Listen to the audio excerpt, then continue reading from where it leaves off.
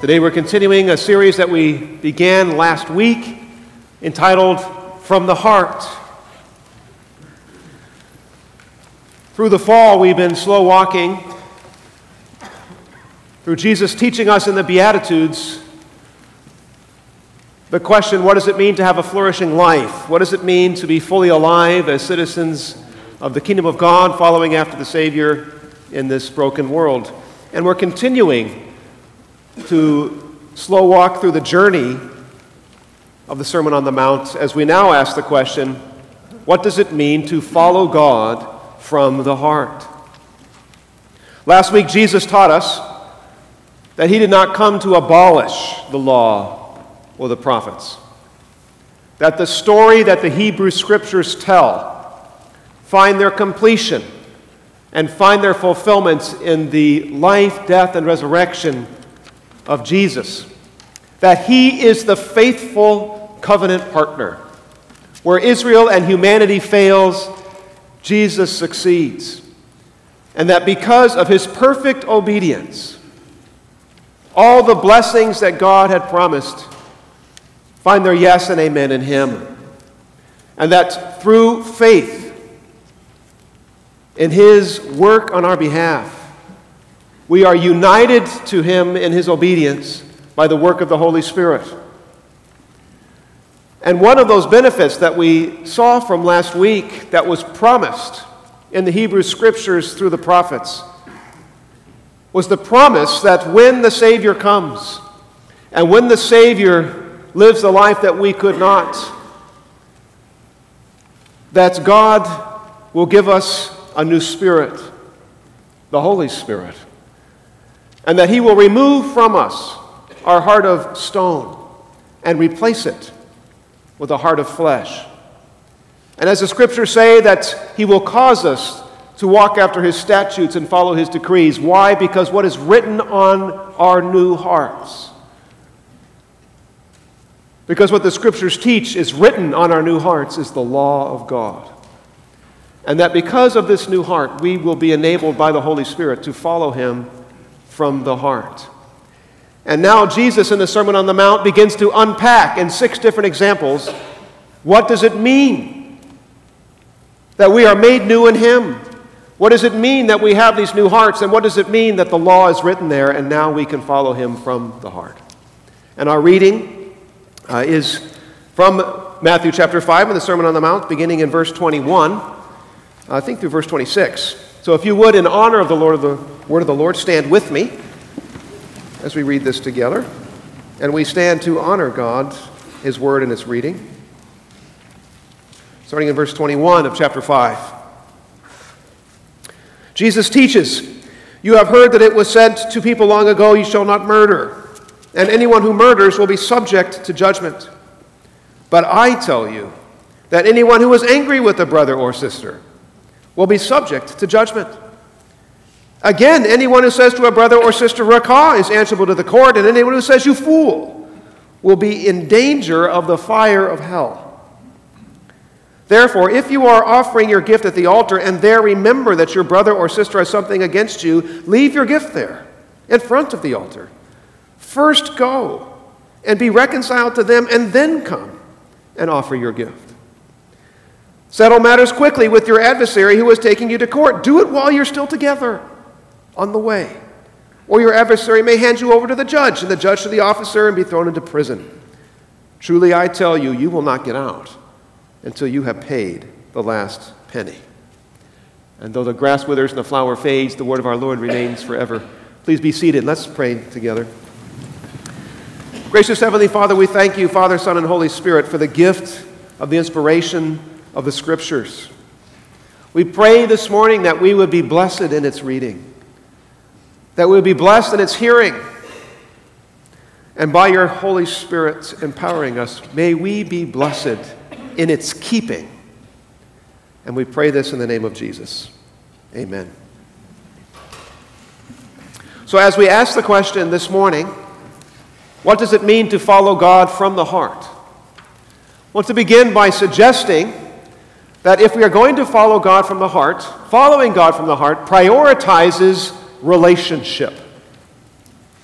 And that what Jesus is unpacking here is a teaching that shows us if we are going to follow God from the heart, this new heart that's a heart of flesh, then we will prioritize relationships. As Jesus teaches us, he does so using a threefold structure. He begins, not only in this example, but in also the ones to follow, by giving us what we might call the letter of the law. He then expounds on that letter of the law with what we might call the heart or the spirit of that law, and then applies it to his hearers. And we want to follow that same structure this morning as we say, what is the letter of the law, the heart of it, and then how can we apply it to ourselves, not simply for a first century Palestinian audience, but for a early 21st century audience here in Brighton, Michigan. So we'll begin where Jesus does by giving the letter of the law. And Jesus does it with a phrase that he says each time. You have heard that it was said, you shall not murder. Jesus is here speaking what every one of his hearers would have already known. He is not saying anything that was new information. He's simply quoting from the Ten Commandments, which we find twice in the Old Testament, once in Exodus 20 and the second time in Deuteronomy 5. And he's saying, you have heard that it was said, you shall not murder. Now, for many of his listeners and for many of his hearers, to keep the law was simply to follow its letter. And we must remember that in the last verse prior to this, Jesus says, unless your righteousness exceeds that of the Pharisees and the scribes, you will not enter the kingdom of heaven. Yet for many of his listeners, for the scribes and the Pharisees, to keep the law was simply to follow its letter. That is, we are keeping the law as long as I don't raise my hand to take the life of another person. And that is not simply the temptation of a first century audience. That's the temptation throughout history. It's a human temptation to think that we are in the right when we are keeping the letter of the law. And one person who pointed that out about Western society was a man named Alexander Solzhenitsyn. Alexander Solzhenitsyn was someone who escaped out of the communist regime, out of the USSR in the mid-20th century. He was an author who won the Nobel Prize in Literature in 1970, and it was someone that opened the eyes of the West to the atrocities that were happening behind the Iron Curtain. And in 1978, he gave the commencement address at Harvard. And I want to read you just a portion of what Alexander Solzhenitsyn said in that commencement address in 1978. And although that's 40 years ago, I would suggest that it's either just as true today, if not more so. And here's what he said. He said, Western society has given itself the organization best suited to its purposes, based, I would say, on the letter of the law. People in the West have acquired considerable skill in interpreting and manipulating law, which is why we have so many lawyers. No offense to any lawyers present. Any conflict is solved according to the letter of the law. And this is considered to be the supreme solution. If one is right from a legal point of view, if one is right according to the letter of the law, nothing more is required. Nobody will mention that one could still not be entirely right. And to urge self-restraint or to urge a willingness to renounce such legal rights or an urge for sacrifice or selfless risk. It would seem simply absurd. One almost never sees voluntary self-restraint. Everybody operates at the extreme limit of those legal frames. Now, what Solzhenitsyn is saying is that adults are not that different from children. And I don't know if you're like me, but there's a certain phenomena that happens when you go on road trips with children. The parents are in the front seat and the children are in the back. And when it's a long field trip, you're going for more than a short distance, something inevitably happens. Those children begin to fight. Now, Parents in the front sort of think, well, maybe I'll just let it go, maybe they'll stop. Does that ever happen? Not very often. In fact, what ends up happening is it ends up ratcheting up. And what begins as something small becomes something much bigger until they're screaming and punching and hitting and everything. And then the parents in the front have to decide, am I going to get into an accident or am I going to deal with this? Or maybe both. And so the parent will turn back to the children in the back and say, stop fighting with each other. You got to stop, and stop touching each other. Right? As soon as a parent says stop touching each other, what does one of the children inevitably do? Take their finger and put it about 2 millimeters from the eyeball of the other kid. And when the parent yells again, stop doing that, I told you not to do that, what does the child say? I'm not touching them. You told me not to touch them. I'm not touching them. Now, is the child correct? Yes. If following the law was to be interpreted as simply following the letter of the law, then yes, the child is right. But does the parent have every right to get angry when the child does that? Yes, because the child is not understanding the true intent of what the parent was saying. And Jesus is going to show us that that is also the case with this law and with the law in general. And so Jesus moves beyond the letter of the law to show us what we might call the heart or the spirit of the law. And he does that with a familiar phrase. Just as he introduces the letter of the law, saying, you have heard it said, when he introduces the heart of the law, he says this, but I tell you. But I tell you. Now, when Jesus says, but I tell you, what he is not doing is dismissing what he had just said. He's not saying, well, you have heard it said long ago, you shall not murder, but I tell you, and I set aside that law, or we're putting aside the law. The law has no relevance anymore. I'm telling you something else. We want to keep in mind what Jesus told us last week. Jesus teaches us, I did not come to set aside the law. So what Jesus is not doing is setting it aside. What is he doing? He's showing us the true intent of what was there all the time. It's a lot like, there was a movie, I don't know what this is, the Dora the Explorer, right? You want to watch Dora? Now you tell me a parent of young kids, I give lots of little kid examples. Anyway, so you watch Dora the Explorer, and there's this character in Dora called the Map. And it comes out and it sings a song, I'm the map, I'm the map, I'm the map, I'm the map. Whoever wrote that song was like not very smart. Is there any other? I'm the map, I'm the map, I'm the map. Anyway, so in this map, any treasure map, just Google treasure map and put image. There's going to be a map of a place, and there's a little dotted line that you follow that gets to where the treasure is. Now, where the treasure is on the map, what's on the map where the treasure is? An X, right? So you follow the treasure to where the X is. And let's say you do that. So you're following the treasure, you have Dora's map, and you follow the treasure to the map to where the treasure is. You're standing on the ground above where the treasure is because there's an X. Now here's the question. Is that where the treasure is? Yeah, that's where the treasure is. But is it the treasure? What must you do to get to the treasure? You've got to take out your shovel and begin to dig. And I would say that's exactly what Jesus is doing. He's saying this letter of the law is, yeah, that's where it is. That's true. But to truly understand the treasure that is this law, and the law is a treasure, you must dig. You must dig. Have you ever wondered why in Psalm 1, blessed is the man who walks not in the counsel of the wicked, nor stands in the way of sinners, nor sits in the seat of scoffers, but his delight is in what? The law. We all like Psalm 1, don't we? Do you delight in the law? If you are to be blessed, then you do. And what does the blessed man who delights in the law meditate day and night on? The law. He meditates day and night on it. Why in the world would you delight and meditate on the law day and night? Because there's something much deeper and much richer than simply the letter of it.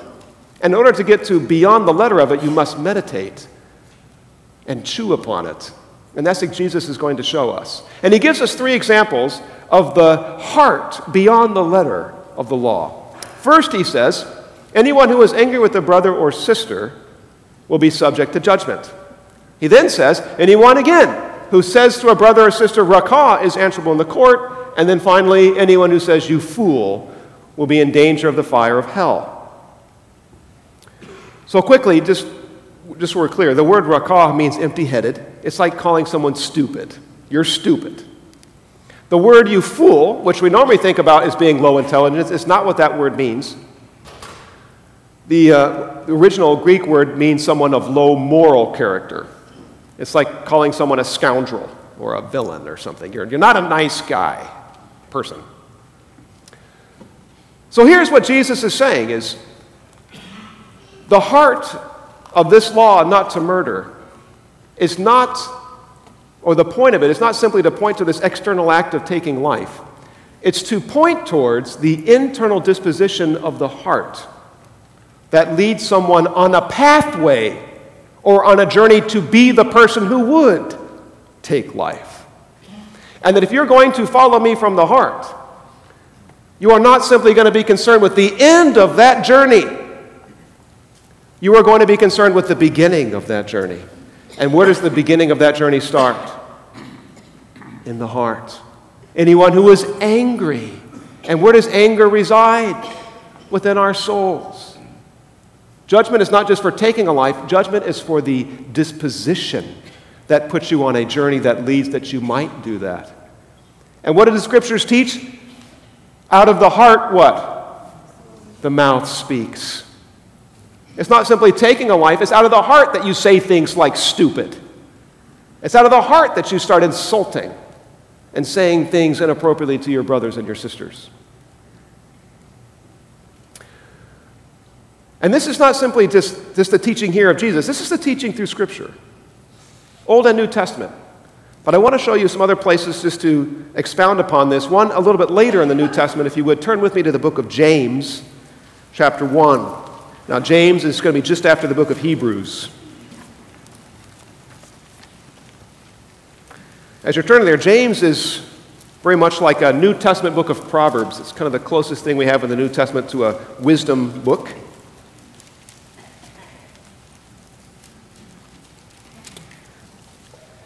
And here in verse 19, James teaches us by saying, "Dear brothers and sisters, take note of this." I want you to pay attention to what I'm about to say. Everyone should be quick to listen, slow to speak, and slow to become angry, because human anger does not produce the righteousness that God desires. Human anger. This is the anger that stems from human pride, selfishness, and sinfulness. That this human anger does not produce the righteousness that God desires. The Bible teaches that your heart, your soul, is like soil. And on the soil of your heart fall seeds. And those seeds will take root and produce.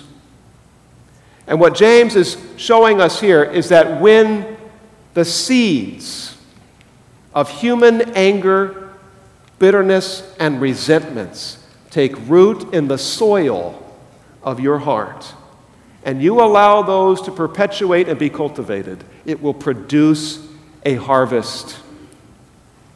But that harvest is not the righteousness that God desires. The harvest that we reap when we cultivate the seeds of bitterness, anger, and resentments is the harvest of words spoken in anger. It's the harvest that will lead ultimately to the ultimate cutoff of relationship, which is murder itself. But he goes on to say in verse 21, "Therefore get rid of all moral filth and evil that is so prevalent, and with humility accept the word planted in you, which can save you." This is very much what Jesus teaches us in the parable of the soils. That your heart is a soil. And that it's not simply the seeds of anger that are being sowed there, but there is a good seed. And what is the good seed? The seed of the Word of God. And who sows the seed? The Holy Spirit. And when you allow the seed of the Word to be planted within the soil of your soul, it also produces. Jesus teaches us that when the seed falls upon the good soil, the good seed upon the good soil, it produces.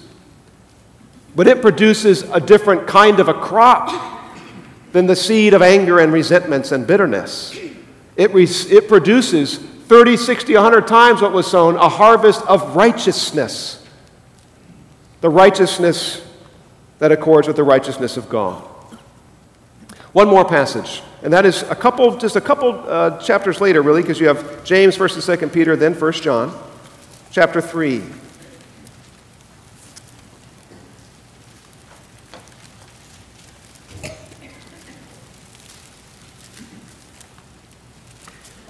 Here the Apostle John says, starting at verse 14, we know that we have passed from death to life. In other words, he's going to say, here's how we know that we are born again. Here's how we know that we have the new life in Christ. We've gone from darkness to light. We know that we have passed from death to life, he says, because we love each other.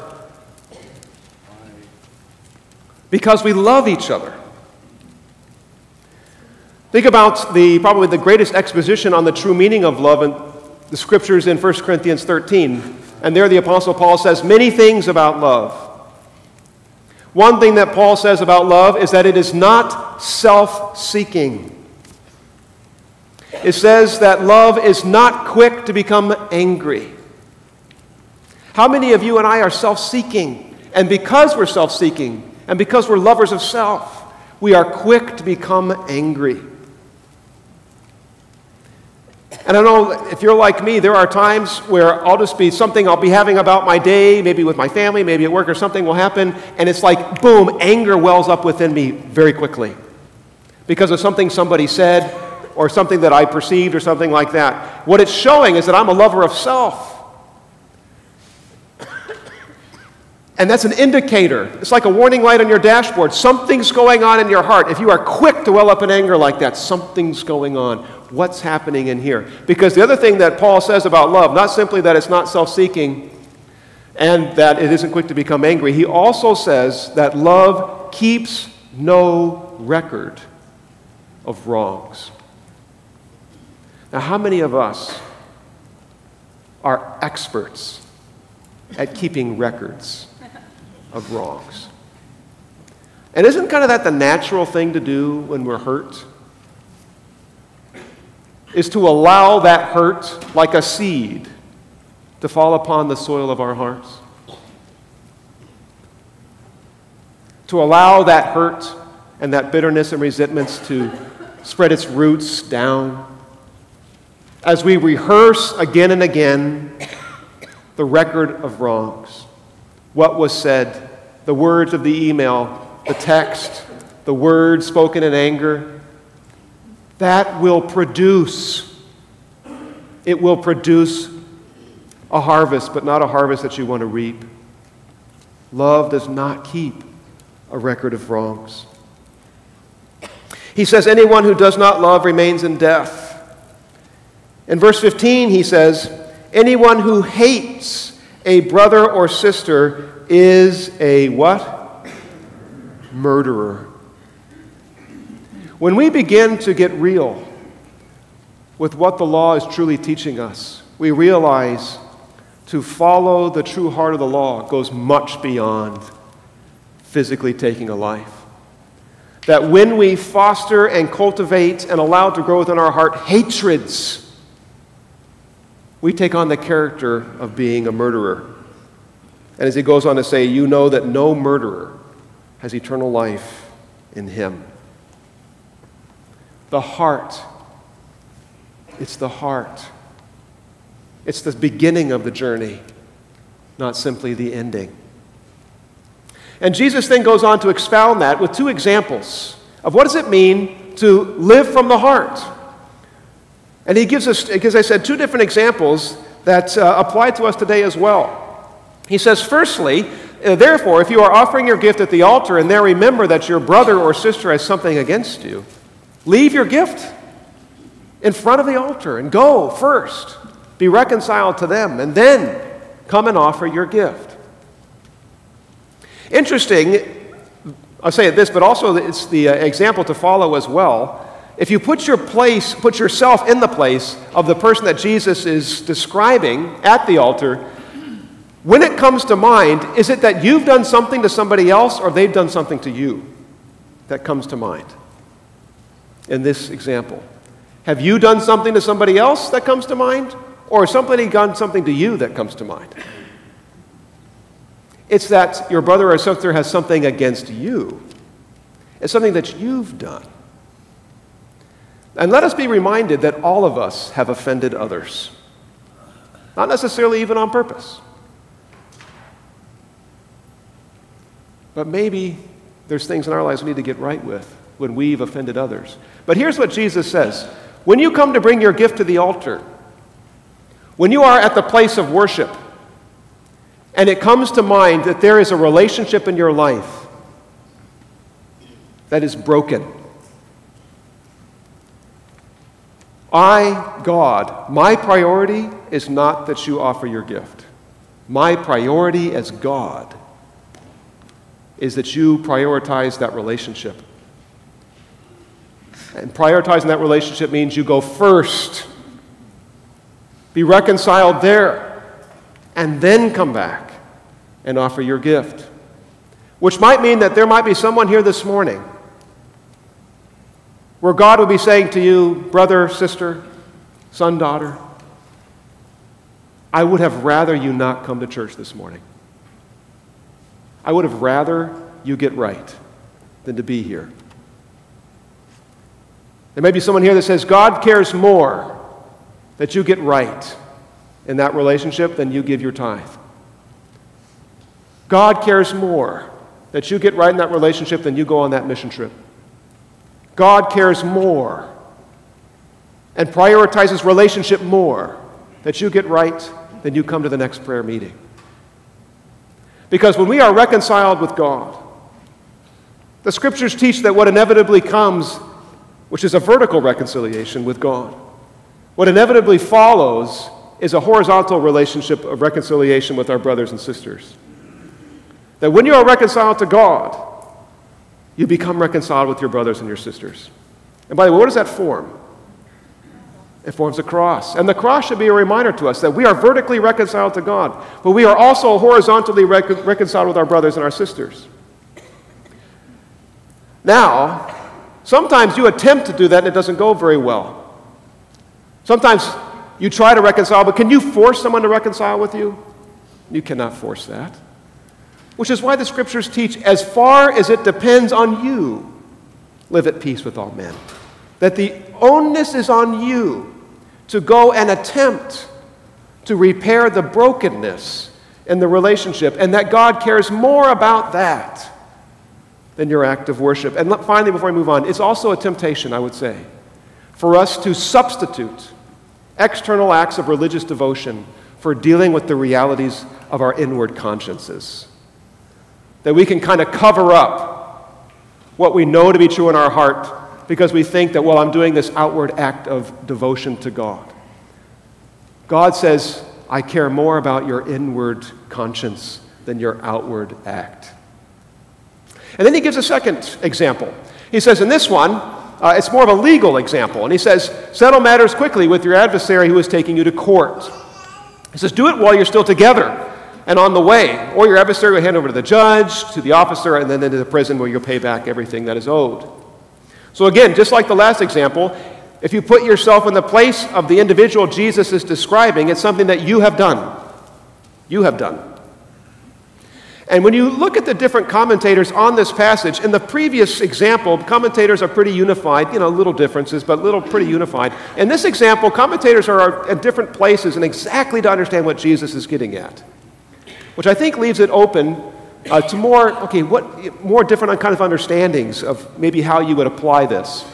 So as I've been meditating on this week, here's something maybe that might be helpful in a way. Again, we said that if we're going to follow God from the heart, we prioritize relationship. And that we just said that we all, at some point in our lives, have offended other people by things we've said or done. Maybe even a few days ago on Thanksgiving. Maybe you said something, maybe you did something, I don't know. It happens. And that's when we do something to offend someone else and we know about it. Sometimes we don't know. You can't do anything about what you don't know. But then you know it. And that person either made it aware to you or you just kind of know. Again, the onus is on you to go and repair it. That's what the first example is saying. Go and repair that. Repair that right away. But when we don't, that relationship continues to break down. Eventually, you might even stop talking. Because now you're further on down the path. It starts here, but you're further on the path. Now you're not talking anymore. But you've done something to offend them. Now here's something that is basically true of human beings. If they have something against someone else and they can't get justice, because that's what they're looking for is justice probably in some way. You've done something to them, they want justice. And justice is going to look 100 different ways to 100 different people. If they can't get justice from you by what they perceived you've done, they will go somewhere else to get it. Now, in this case, Jesus gives the example of someone being taken to court. Now, if you do something that's really bad, they might call a lawyer. But most examples don't go to that extent. But I can imagine that maybe a work situation where you didn't take the steps to figure it out to repair the relationship, so they have something against you, it breaks down with time, and eventually they're going to go to your boss. And they're going to get justice there.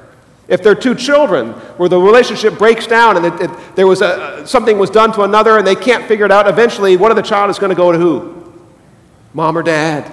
To get justice. They're going to go somewhere to get justice. If it's two friends and the relationship breaks down, they're going to go around and they're going to talk to other people to get justice. Other people, because they're going to go to some third party to get justice. And Jesus says, if that happens, the situation is much worse for you. If that person goes around you to your boss, does your situation get better or worse? If you can't deal it out with your friend and eventually they go around you to talk to other people, does that situation get better or worse? It gets worse. So Jesus is saying, deal with it while you're, I think the most important phrase, while you're still together. Get it figured out. Because if you don't get it figured out, they're going to go around you. And they're going to get justice some other way. And your situation at the end is worse than at the beginning. Because if we're going to follow God from the heart, we must prioritize relationship. Final thought, and then we'll close. Final thought. Do you know how many laws there are in the Old Testament? 611. 611 laws. It's a lot. Do you know them all? We should know. It's a lot of laws. Now, what are those laws there for? There are many ways to answer that question. But I would suggest one primary reason that there are 611 laws in the Old Testament is to teach the people of God how to be in right relationship. There are 611 laws to teach God's people how to be in right relationship. How to be in right relationship with God, what it means to be in relationship with God, and how to be in relationship with each other. And how do you do that? Because that gets complicated sometimes. And that is the sum of those 611 laws, which is exactly, I would suggest, what Jesus taught. When someone would come to Jesus and say, Jesus, how do I follow the law? How do I follow all 611 laws plus all these thousands of laws the Pharisees add, or whatever the number is? Jesus, how do I follow this? Jesus says there are two. One is what? Love the Lord your God with all of your heart, soul, mind, and strength. Be 100% devoted to God. And the second is like it. What? Love your neighbor as yourself. This sums up all the law. The law teaches us that God prioritizes relationship. Will we prioritize relationship like God? Let's pray. Heavenly Father, we thank you that in the person of Christ, we see a perfect example of what it means to follow you from the heart. Lord, I pray that this morning you would shed light on any root of anger, bitterness, or resentment which may have taken root in the soil of our soul. And Lord, we pray that if there's anyone here, myself first, that needs to take action to set things right in relationship, that we would be the first ones to initiate, and that we would do so in submission and in following after the direction of your Holy Spirit. We pray this in Jesus' name. Amen.